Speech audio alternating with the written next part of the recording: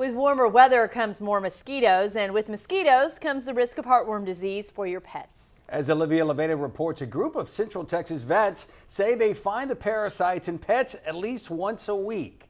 As a kennel technician at Belton Small Animal Clinic, Deborah Raper cares for other people's pets.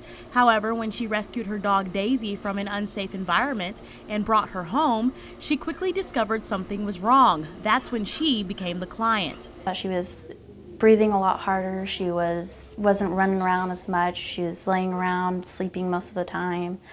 And I decided to bring her on in and get everything checked out. And that is when I did find out she had heartworms. So how exactly does this happen? Heartworm disease is spread by mosquitoes.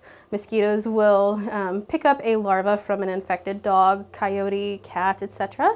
And they can pass it that way. And it takes one bite. Now, if you notice your pet isn't eating as much as they usually do, they're coughing and just acting out of the ordinary, it may be time to get that heartworm test. Heartworms, they live inside the heart. They live right between the heart and the lungs. And by living there and growing up there, they can cause a lot of inflammation, a lot of scarring, and really damage the heart and the lungs. However, there are methods for prevention. It is 100% easier to prevent than it is to treat.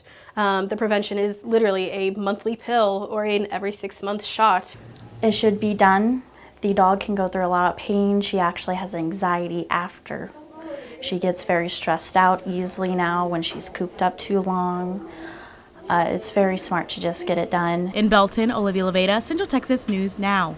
Experts say you should follow those tips because treatment for heartworm disease can often be hard on your pet and your wallet. Treatment can include up to 4 months of cage confinement and can typically cost up to $2,000.